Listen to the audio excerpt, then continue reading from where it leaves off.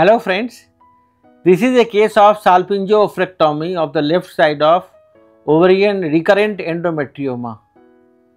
So, patient family is already complete and previously endometrial fertilization and left side ovarian cystectomy was performed, but still she has endometrioma.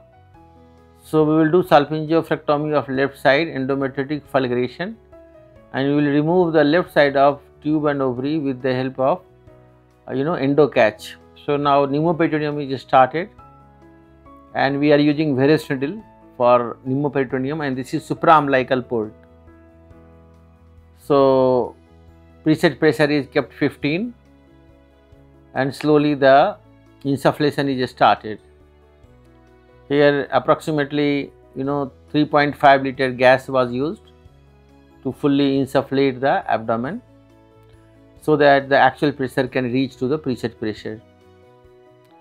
So family is already complete, patient is already 40 plus and we are performing it so that she has severe pain on the left side and hydrosalpinx was also there. In MRI it has shown that it is a lump and tubo-ovarian mass on the left side. Right side of ovary is fine, and she doesn't want to retain the ovary and tube because it's recurrence of the endometrioma. So we have started the pneumoperitoneum and approximately 3 liter gas is already in and waiting it now for reaching up to 3.5 liter. So slowly we have to start the insufflation because initially the flow rate should be only 1 liter per minute. This is important in varus needle, as you know. But once you have put the approximately 1 liter gas, then you may increase it to 3 liter per minute. But as you know, in the varus needle, one of the big thing is that even if you go to 3 liter per minute, then maximum amount of gas which can flow is 2.5 liter.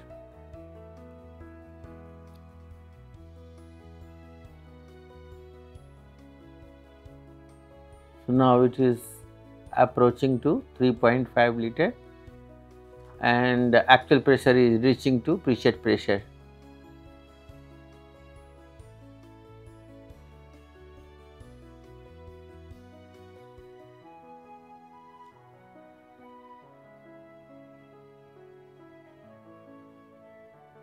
So now it's over, and after that we will enlarge the incision to 11 mm to introduce the optical port.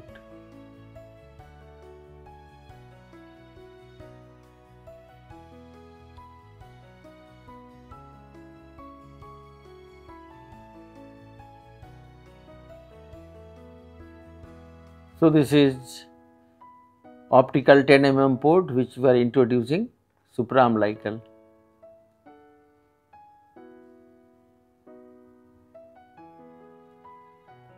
White balancing and focusing of telescope is already over. We connecting the tubing of insufflator again, and now the flow rate, maximum flow rate will be increased to 10 liter per minute. But even if it is 10 liter, it will not flow 10 liter, it will be ready for 10 liter. Now here we are inside the abdomen. This is 18 centimeters, so 7.5 centimeter lateral.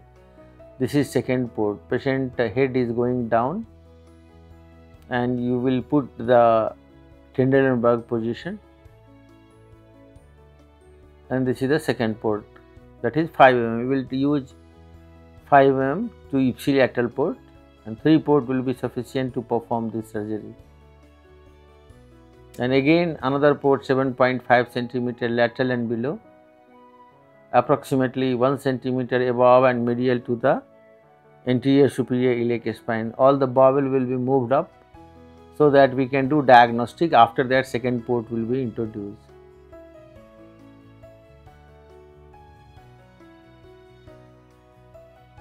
So now diagnostic just by pushing the bowel up above the sacral promontory so that it will not disturb you, and you can do the diagnosis of the endometrioma and you can look for the surrounding other bowel and rectum and other adhesions. And now this is the third port is introduced.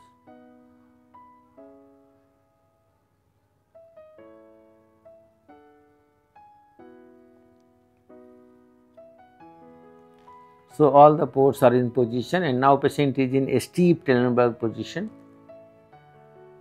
As we can see here, this all bowel is moved up and there is little blood inside, means these are the due to the endometriosis and probably the ovulation of the right side of the ovary. This is right side of ovary. You can see one follicular cyst which is already rupturing, and this is left side is a tube ovarian mass. We can see all is tube ovarian mass.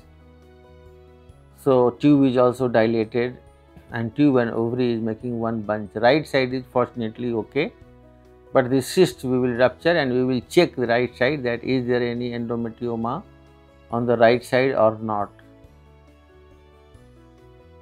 So this is little bit adhered with the sigmoid, but once you will lift it with the IP ligament, this adhesion is now it is free.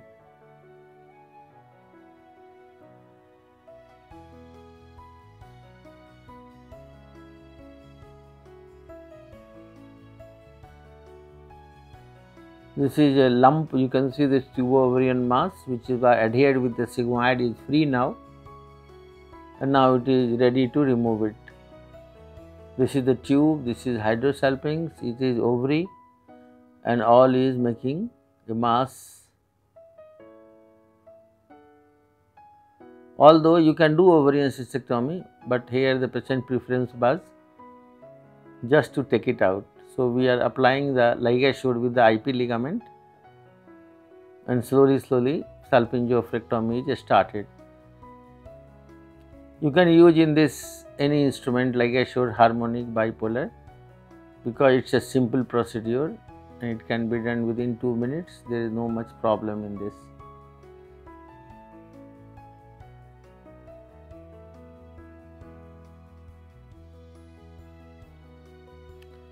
So we have to keep anteromedial traction, and now it is mesosalpinx is done,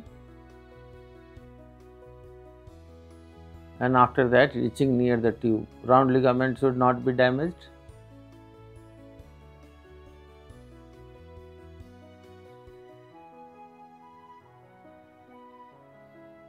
This is meso-ovarian.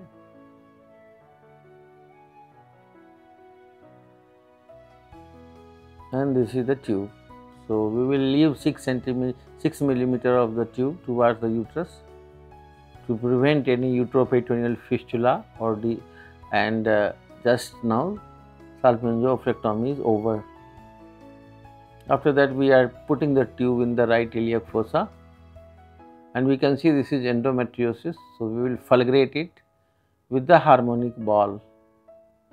Harmonic ball is a good instrument because it doesn't give the temperature more than 80 degrees centigrade, and because it is not a monopolar current, so there is no any chances of excessive burn, and you can do the ablation or fulguration of the endometriosis. Little pelvic endometriosis is there, and it was due to that endometrioma only which was adhered in the ovarian fossa.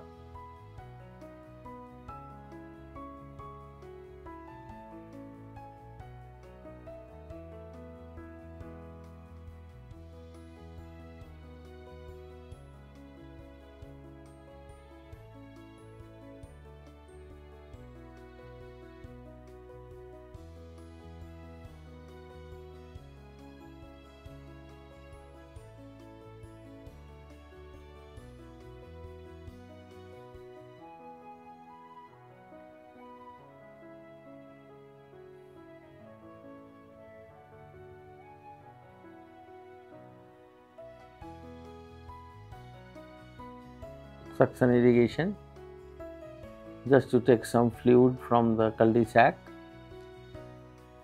And now this is right side of the ovary is good, it's looking fine, and there is no any cyst. There was one follicular cyst which is already ruptured.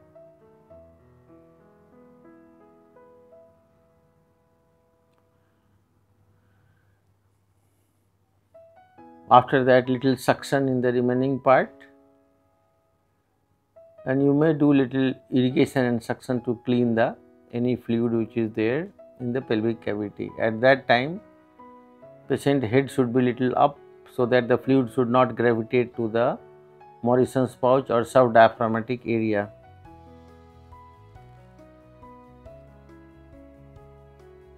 So this is cleaning the abdomen with the suction irrigation.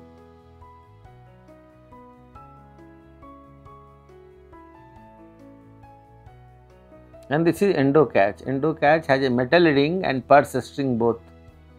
So once you will push, it is 10 mm, you will push this piston, then this endo-catch comes out as a metal steel ring, and once you will pull this thread, metal will cut out and this thread will create a purse string. So this is a very good retrieval bag, but before that we are putting interseed in the cul-de-sac so that any adhesion will not happen with the rectum and to the posterior wall of uterus. So just uterus is lifted up and this is the interseed you will put in the cul-de-sac.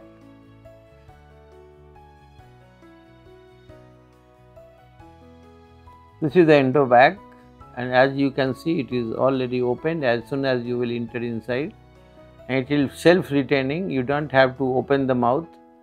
After entering, automatically mouth of the endo bag will open.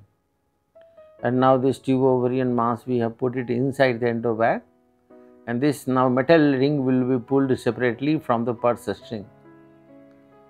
So as soon as you will pull, this metal ring is out, and then purse string will bring the mouth of endo bag inside the cannula, and then everything will be pulled together with the 10 mm port. Once the little stretch may be required some time, once the mouth of the endo bag is out, then you will puncture the endometrioma inside the endo bag, and then all the chocolate material you can suck out so that it will, so we can see this is sucking the endometrioma chocolate material out, and after that you will do little up, down, right, left. Sometime with the ovum forceps you may have to pull the cystic wall so that retrieval will be easy.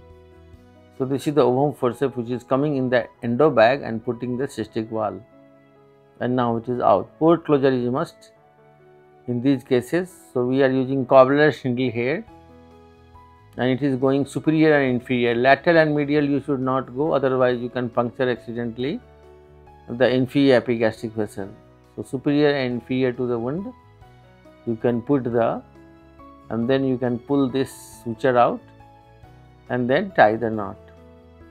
Once you tie the knot, gas should stop leaking, that means port is closed, otherwise you can take another bite.